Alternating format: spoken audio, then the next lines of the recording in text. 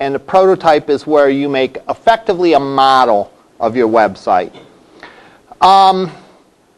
It doesn't need to be complete. All right, there can still be some things that you're working on, but it should be good enough that if you gave it to someone, they'd be able to look at it and give you some good feedback, whether they like it, they don't like it, what needs to be changed, and so on.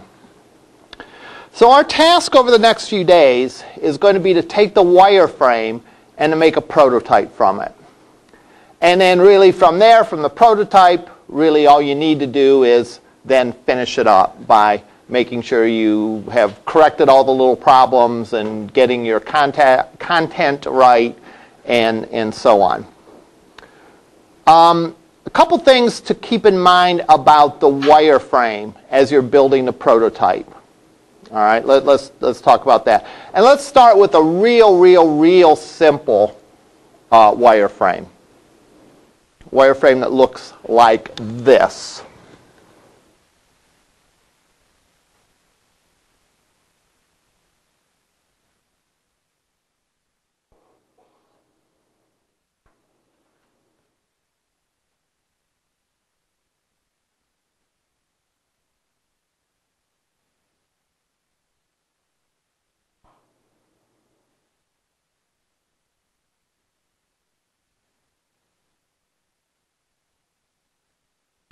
And a lot of sites, especially simpler sites, are going to this sort of layout.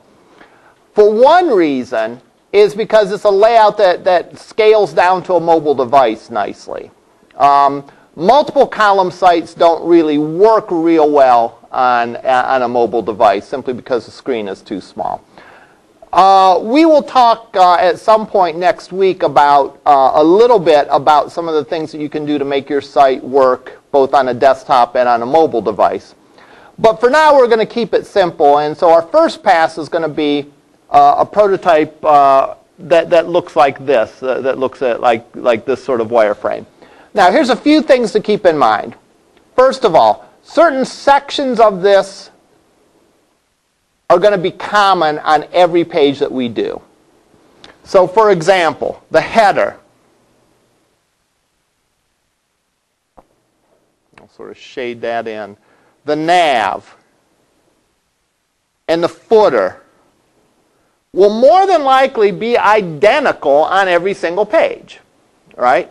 One of the principles of good design is consistency, and consistency between pages on your site. So you don't have the navigation look different on one page versus another. If your navigation looks a certain way, it looks a certain way. All right? It's in the same position on every page. And therefore, consistency is important, and we would want these elements to look the same from page to page to page. All right? Now, with what we know about HTML and with what we've covered so far, what that means is we're going to develop a template. In other words, we're going to develop a page that has this stuff on it, and then we're going to clone that template for the specific pages. So we'll make copies of this page. Now, after we've made copies of this page, if we decide we want something different in the header, then we're going to have to go back and make that change in 4 places. Assuming we have 4 pages, or 10 pages, 10 times if we have 10 pages, or whatever. So we're going to make sure that the stuff that's common on each page, the HTML code that's common on every page, we're going to make sure, we're going to do our best to get that right. All right? Because we don't want to have to go and redo it multiple times once we've started cloning the pages. All right? So we're going to pay close attention to the common content on the page and make sure we get it right. Because if we make a mistake in our template and we haven't cloned it yet, then we just change it in one place. We add something to the header or add something to the footer. After we've gone through the process of cloning and making our individual pages, copying from the template, then we have to repeat that change several times. That's the bad news, if you will. All right? The good news is As far as CSS goes, we don't really have that problem, right? Because we are going to put our CSS in an external file.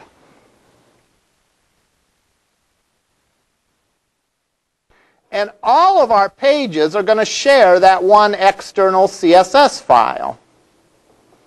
So if we decide that we don't like the color the page is, we want it to be, blue instead of green, for example. If we've put the code in an external CSS file, then the change is easy to make.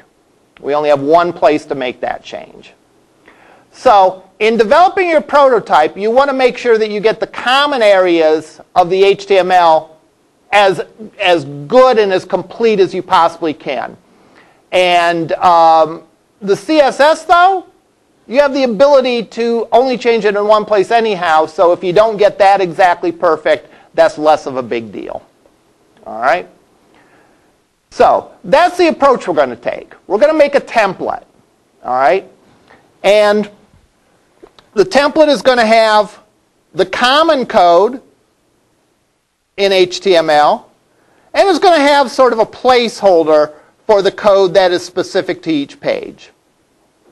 We're going to make a CSS file for that template to implement the look that we want for our site. And then when we're done, we're going to clone that several times. And we're going to go in and fill in the specific content on every page.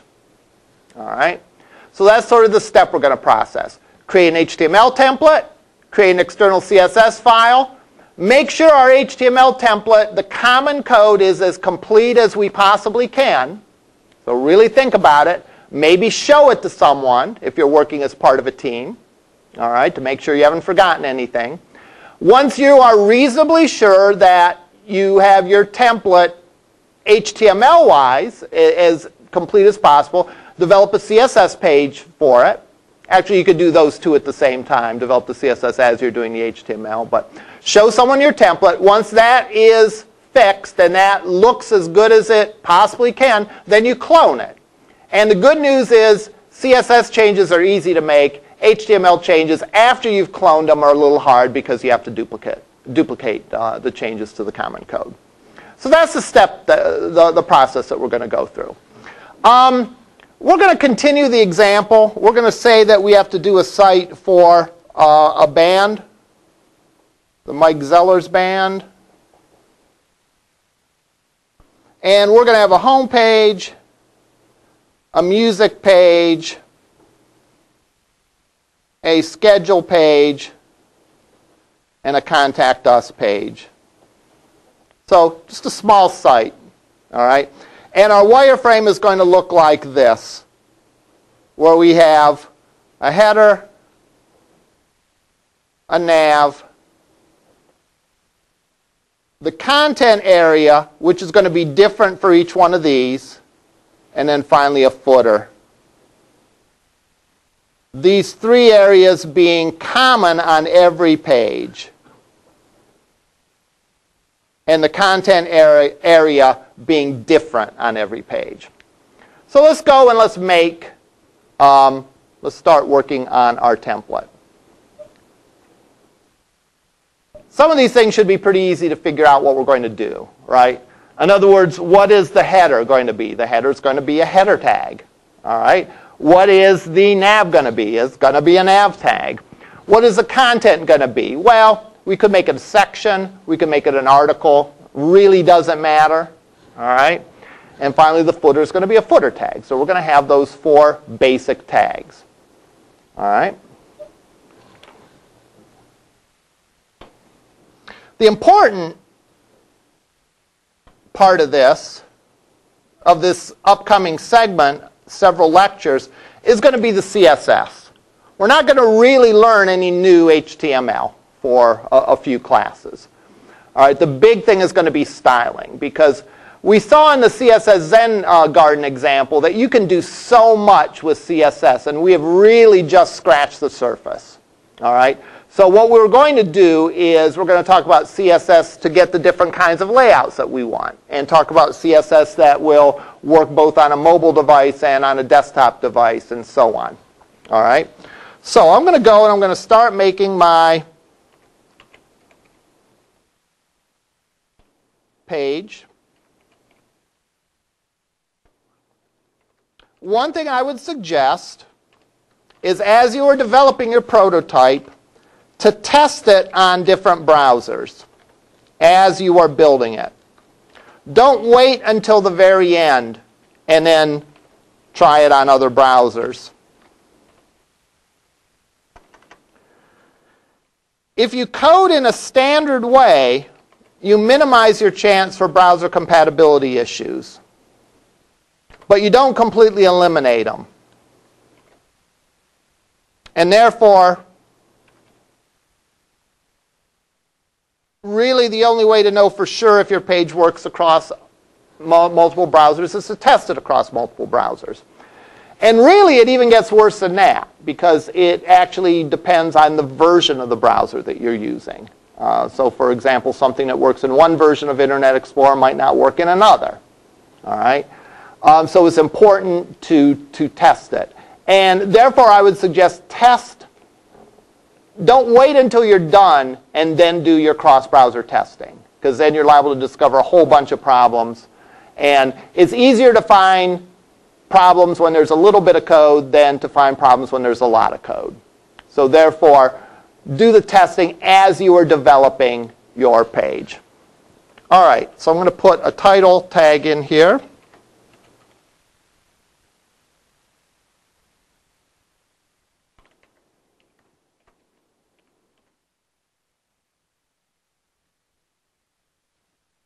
Now keep in mind, as I'm doing this,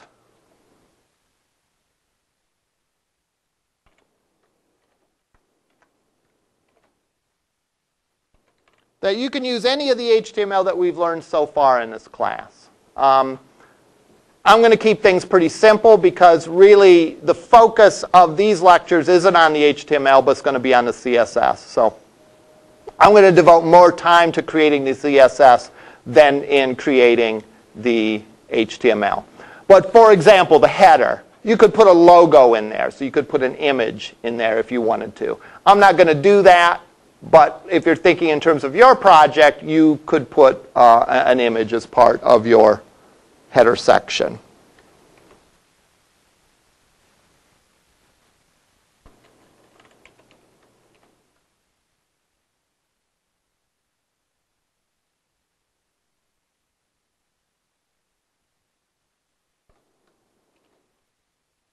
What's going to be in the header section? Well, again, something that makes it very clear what your site is about. You don't want people looking at your site and guessing about what your site is about. So you're going to have probably an H1 tag, and you might have some little description underneath it. So I'm going to say Northeast Ohio's premier classic rock band.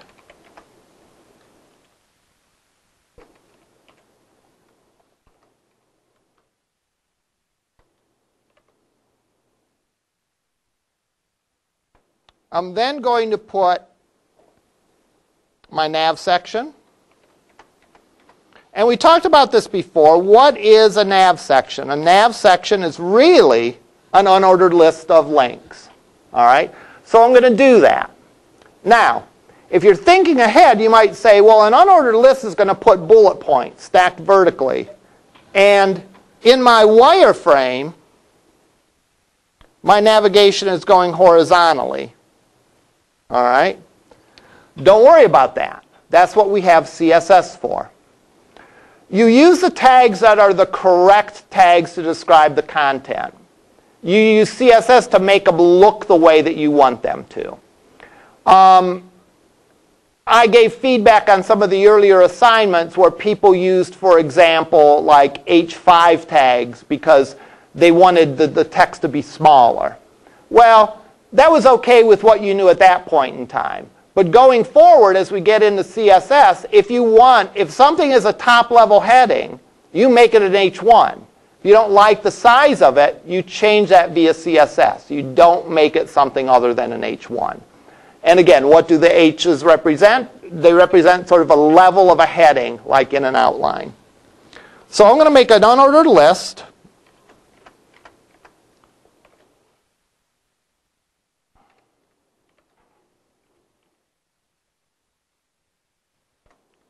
And I'm going to put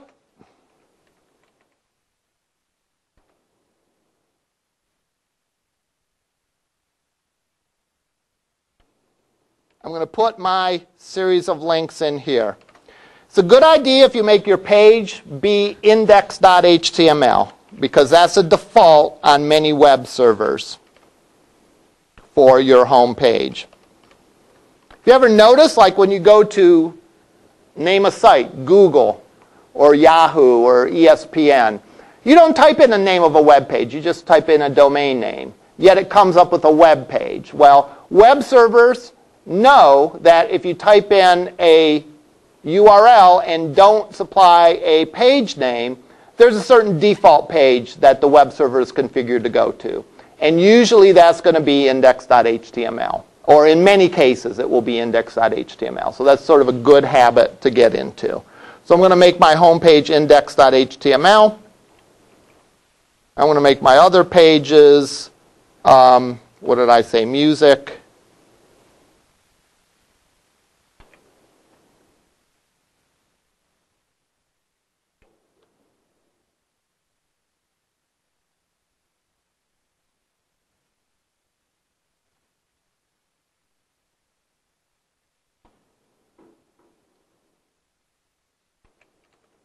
Schedule,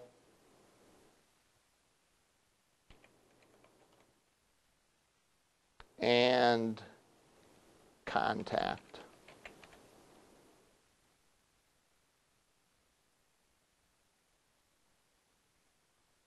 All right, so that's my nav section.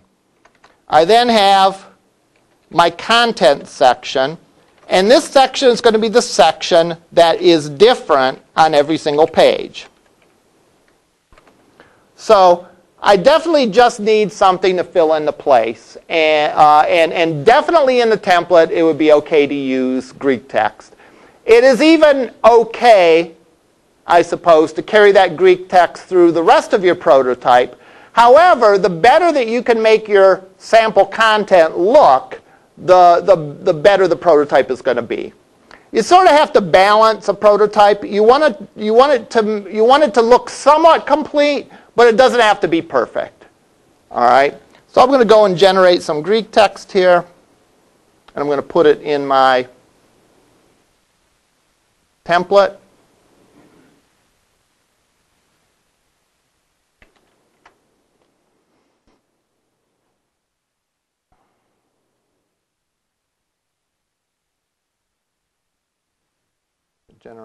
I'll generate 2 paragraphs.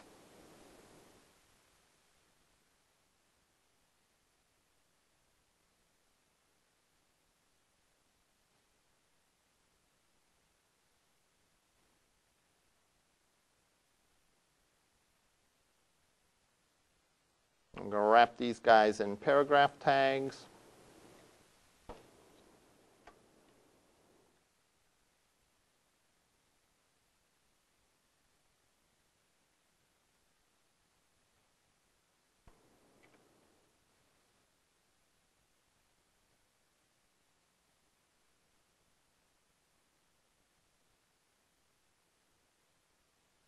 And then finally, I'm going to put a footer tag that contains the footer information.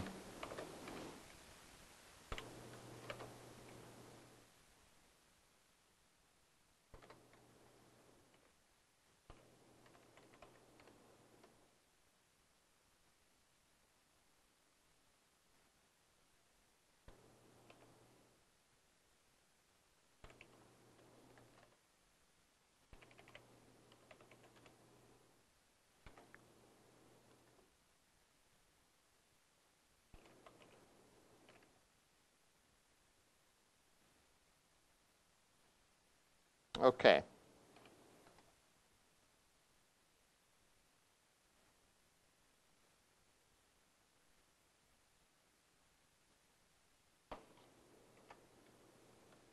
So this is going to be just the plain old HTML, and it's going to look like the kinds of pages that we developed the first week of class.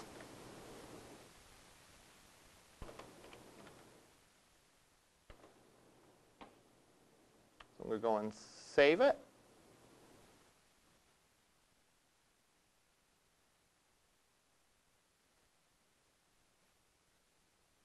I'm going to save it as an HTML file. I'm going to call it template.html.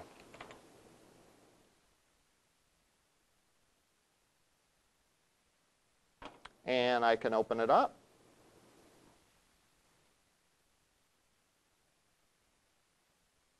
And there's our page, looking like a page that we would have done the first week of class. All right? Now,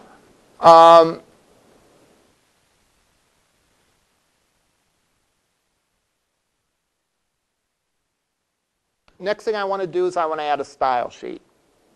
Now, I'm going to show you how I would develop this. All right? Again, and this isn't a case of where I teach one thing and then do something else if I'm actually doing a web page.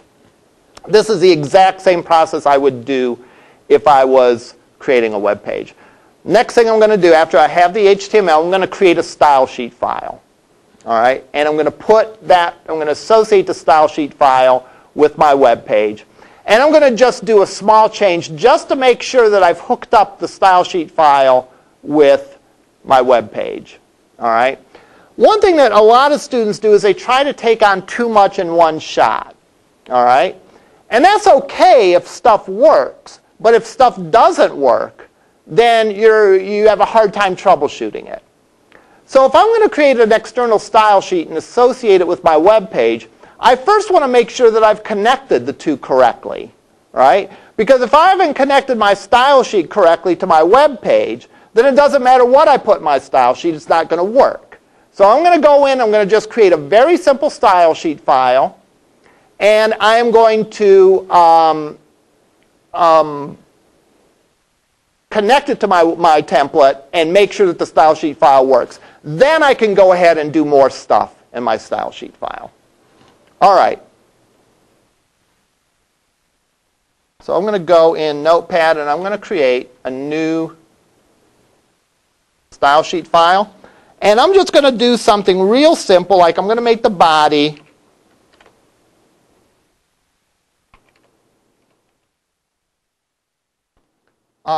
be a shade of gray.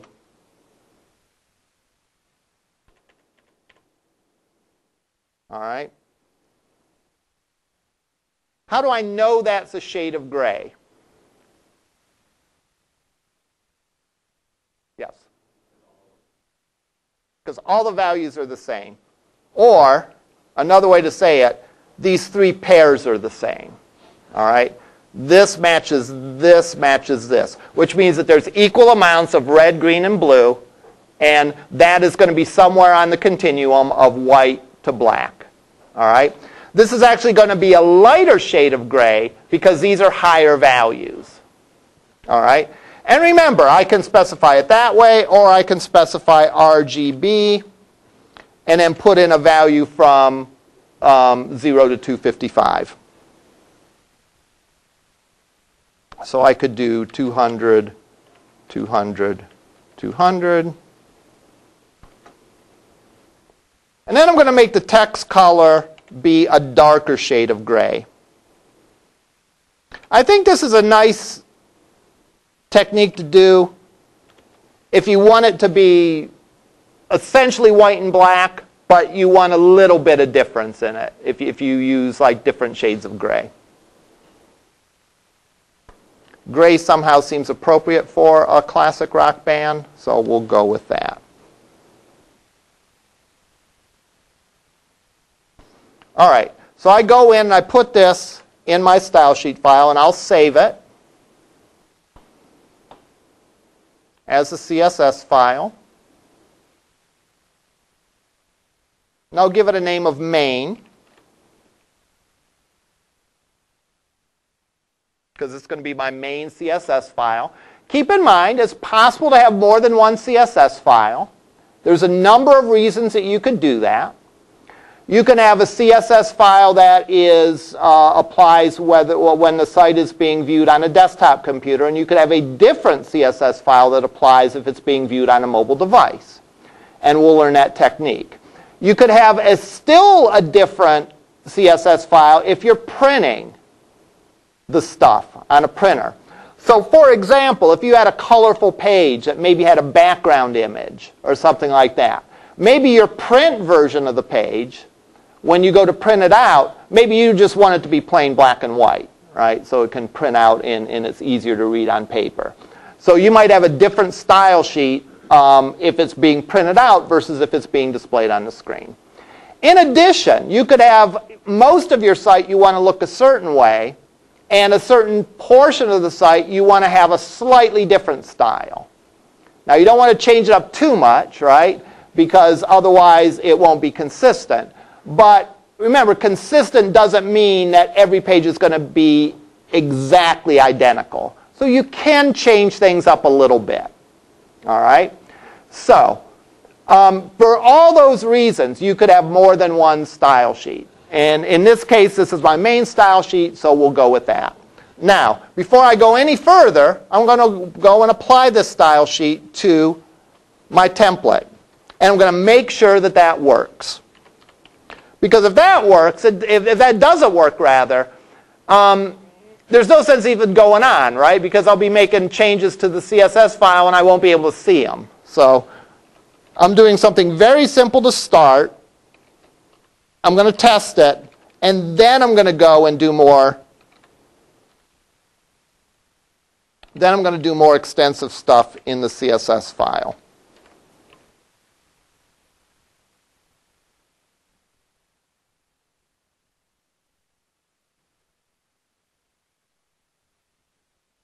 All right, so I go make sure everything's saved.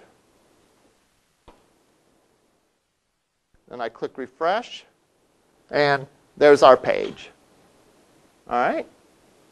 Still not necessarily an award-winning design, but notice how just a small change like that makes it look at least a little more polished. All right? Okay, the next thing we're going to learn is what is called the CSS Box Model. All right? Every block tag on our page you can think of as being a box. So if we look at our HTML, header, that's a big box, right? That's this stuff over here. Our nav section, it's a big box. Our section is a big box. And finally, our footer is a big box. What the CSS box model says is this, that they're big boxes and you can apply certain attributes to them. Let's look at the attributes that you can apply, or some of the attributes that you can apply in the CSS box model. Let's look, for example, at our header section. And our header section looks like this. We have an H1. We have a paragraph. And then we have an end header. Actually, we have three boxes here, right? We have a box for our header. We have a box for the H1. And we have a box for the paragraph. So if I was going to sketch this out, the boxes look like this. I'll give a little bit of space just to show.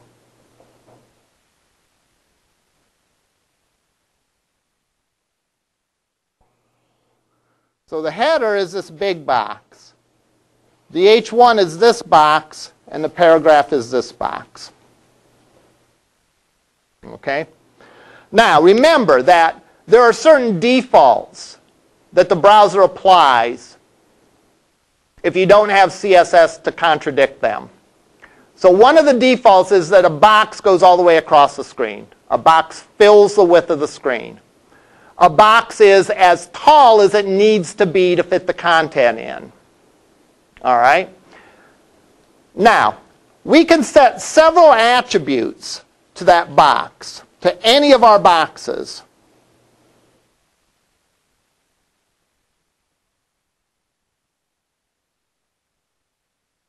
We can set a margin.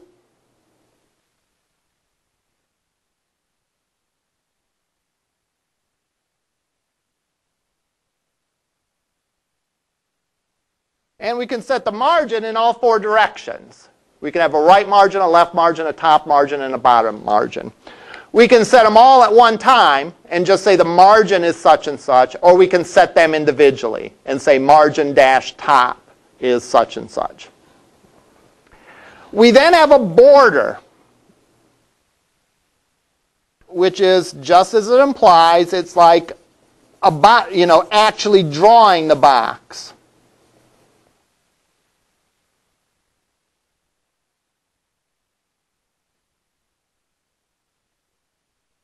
And again, we have a border in all four directions. We have a border top, a border bottom, a border right, and a border left. All right? And you can set them individually or you can set them all at once. All of these box model properties you can either set individually or you can set one at a time. All right? Lastly, you have padding. And padding is the space from the border to where the content starts.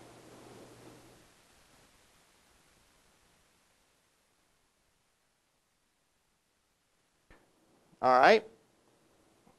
So let's play around with these. And let's look at some of the different ways that you can set those. And I'm going to set some of them individually and some of them I'm going to set collectively. But let's play around with the box of our header. All right?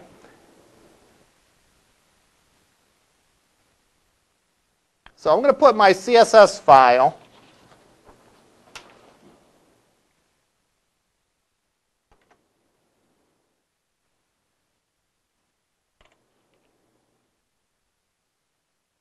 Oh, I forgot two important things. You can specify a width and you can specify a height. When you specify a width, you're specifying the width of just the content, not the content plus the margin and border and all that. The margin and the border and the padding get added on to the width to make the total size of the thing. So if I were to make the width 200 pixels and I had 10 padding and 0 margin and 0 border, it would actually be 220 wide. Right? Because there'd be 10 padding on the one side, there'd be the 200 pixels for the width, then there'd be 10 padding on the other side. Now you can specify things either in pixels or percentages. All right? CSS is one of those things where the concepts are real simple, but as they say, the devil's in the details. Right? There's so many different variations and different options that you have that's what makes it complex. And you want to work on getting an optimal mix of these things. There's also a minimum width that you can supply and a minimum height. All right? So for example, you could make it a certain percentage of the screen, but make it no smaller than 400 pixels. So we'll play around with all of these things over the next while. Really understanding the box model is critical in going forward and understanding the rest of this. So, header. I'm going to put a border around it.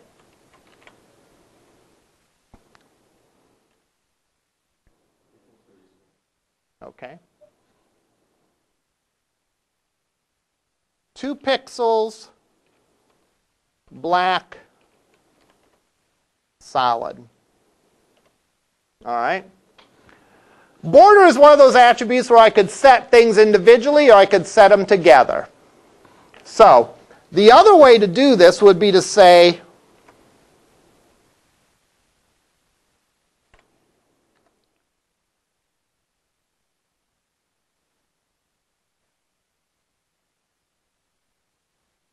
border width 2 pixels. Border color, black. Border style, solid. This is the equivalent of doing this. The browser doesn't get confused because it knows 2px has to be the width of the border, right? 2px doesn't make sense for the color. Likewise, solid has to be the style of the border because solid doesn't make sense for the width or for the color. I can even take it further if I want to, and I could say border top width, border top color, border top style, like this. And then I could do the same thing for border left, border right, border bottom. All right? So we'll play with this a little bit. And we'll see what some of the things we can do. We'll just look at this, though. This is usually how I do my borders. Generally speaking, I want my borders to be the same all the way around. So I don't specify right, top, and left. And just to be concise, I usually put the borders in this way. So if I do this and hit refresh, there's a 2-pixel border going all the way around it. So I can make it bigger if I want to. So I can make a 10-pixel border if I wanted to. All right. And there we go. Now notice how the content is right alongside of it. All right, is right up against the border. That is the padding attribute. So I could say padding 10 pixels. And again, I could specify padding 10 pixels, or I could say padding top 10 pixels, padding right 10 pixels, padding left 10 pixels, and so on. So I could specify them individually if I wanted to adjust and make one of them different than the other. If I only put one padding, it uses it in all 4 directions. Top, and it goes like a clock. Top, right, bottom, and left. If I actually did 2 values here, it would do 10 on the top, 20 on the right, 10 on the bottom, 20 on the left. All right? So you have a lot of flexibility on how you express those. So if I go and save this now and look, notice how there is space between there. So it's a good idea to put padding on your pages. All right? That's something that really makes it look a lot better, in my opinion. All right? And that's something that a lot of people seem to forget. Obviously, in this class, we haven't talked about it yet, so I'm not saying in this class, but in classes I've had in the past, is they've forgotten to put the padding in. And when it sort of runs all together with the border, it's sort of, I don't know, it doesn't look quite as good, if you ask me. All right. I could give a different color here if I wanted to, RGB.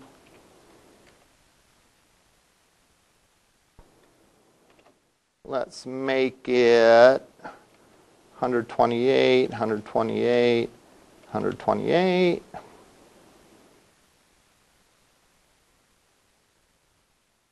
Makes the border a little less prominent.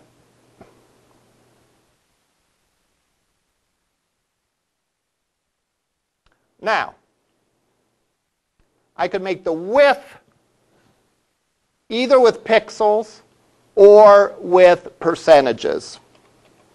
So I could say the width is 400 pixels.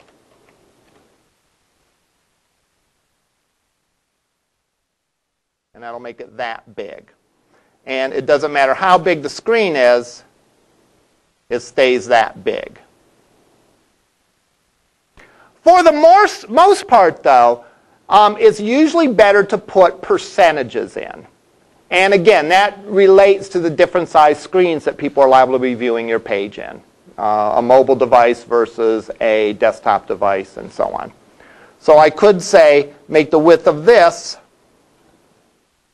50%.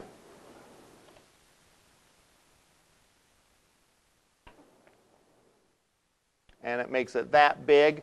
And as I resize the page, it gets bigger or smaller. Now, there might be a size that I don't want it to get any smaller than, even on a small screen. So I could put a minimum width in there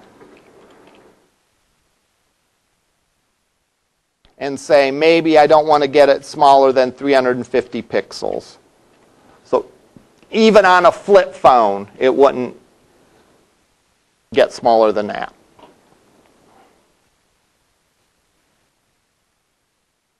So notice it resizes to a point, and boom, there you go.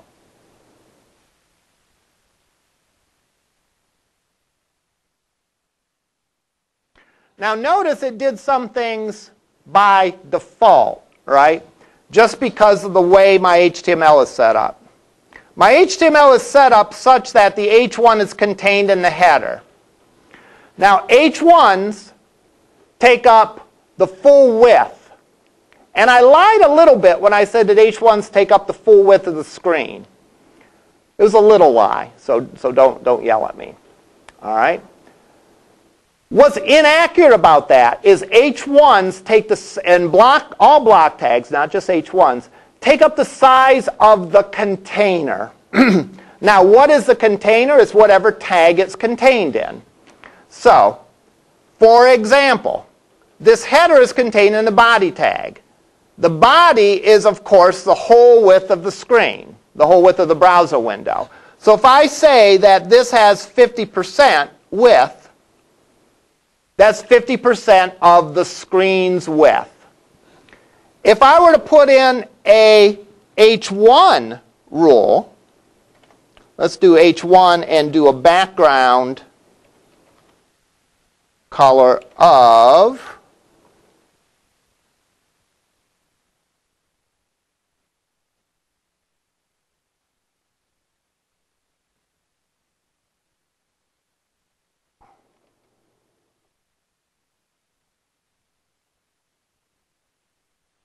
and look at that. Notice the H1 takes up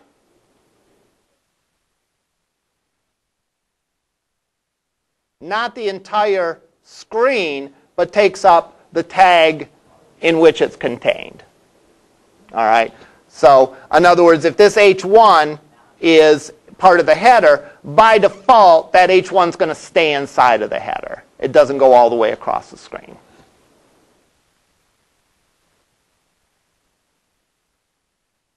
Does that make sense? So if I were to say width 50%, that will not be 50% of the entire screen. That would be 50% of its container. Its container is the header section, which has a width of 50%. So this would be 50% of 50%, or 25%.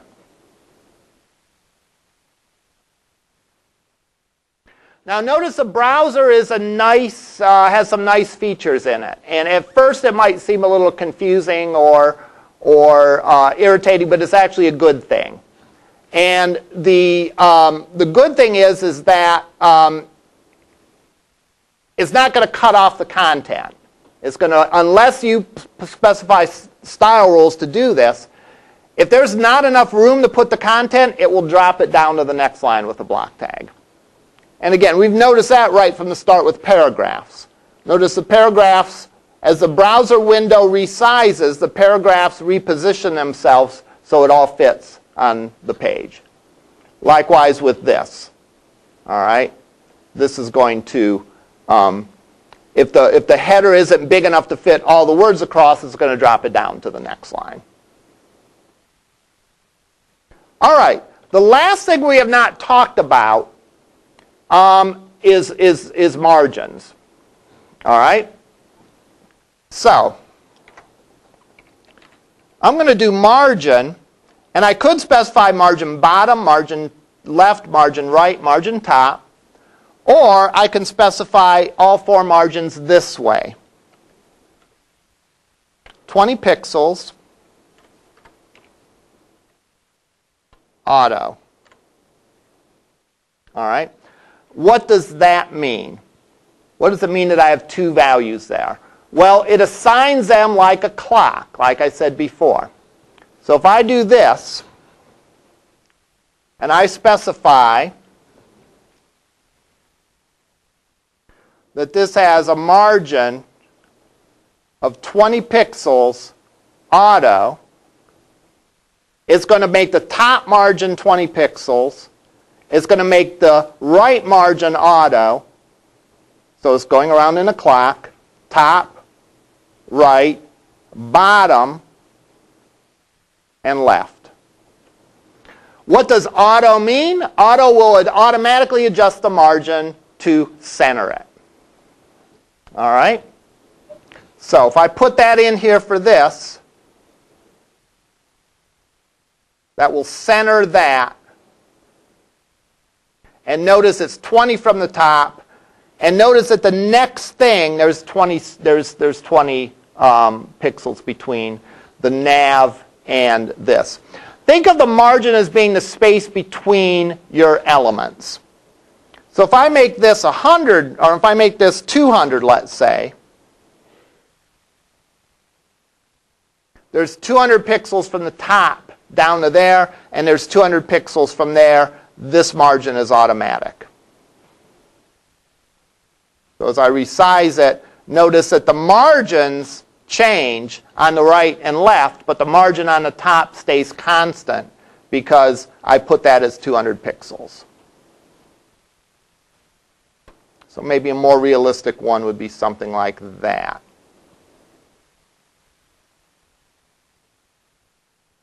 All right. I want to finish up one thing today. And we'll pick this up next time. If you looked at our wireframe from what we had before, we wanted these links to be oriented horizontally. And yet currently they're oriented vertically. Well, you might say, well then don't put them in a list tag. No, that's not correct. This is a list of items, so we want this to be in a list tag. So what I'm going to do is I'm going to copy this for the nav. And we can play with this some more next week. But I'm going to do a couple things.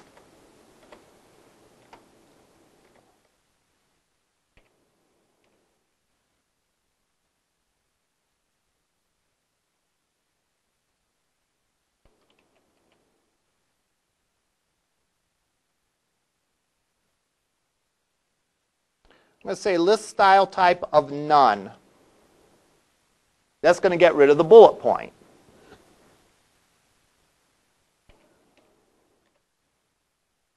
Finally, I'm going to say nav li, display, inline. That's going to change my li tags from being block tags, which are stacked vertically, to be inline tags, which are stacked side by side. Now notice I have a slightly different selector. I have nav ul, nav li. What that will do is that won't do it for every ul or every li, but it will do it for the uls and lis that are included in the nav section. So I can be more precise with my selector. I don't just have to say every li looks this way or every ul looks this way. I can say just the lists in my navigation section. So if I do this then, I have my navigation oriented horizontally, which is the way that I want it to.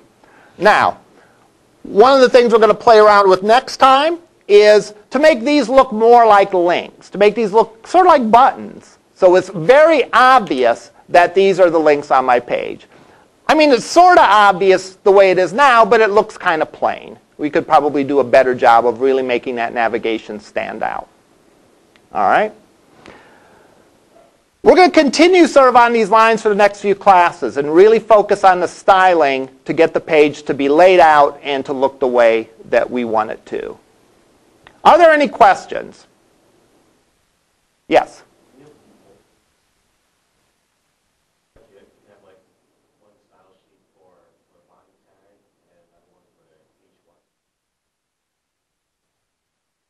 You mean separate style files? Yeah. You could, but there really isn't. The only benefit for that would be if you, the question was, could you have multiple style sheets and put the body style in one style sheet and put the H1 style in another style sheet? You could, but that would be very difficult to sort of maintain. In other words, if you're looking for a certain piece of style code, you might have to look between several files. Now, there's reasons to have multiple style sheet files, but I wouldn't think that that would be a good reason for doing that. What were you thinking as far as doing it that way? What advantage did you see?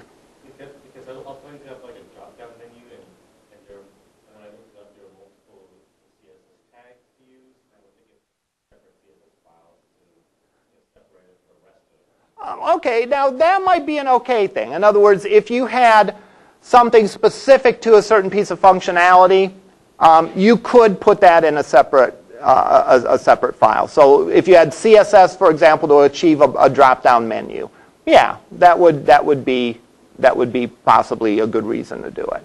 So the bottom line is you can, but you'd sort of want to do it carefully and make sure you have a good purpose for doing it. Right, doesn't mean you should, exactly. Other questions? All right, we'll see you up in lab.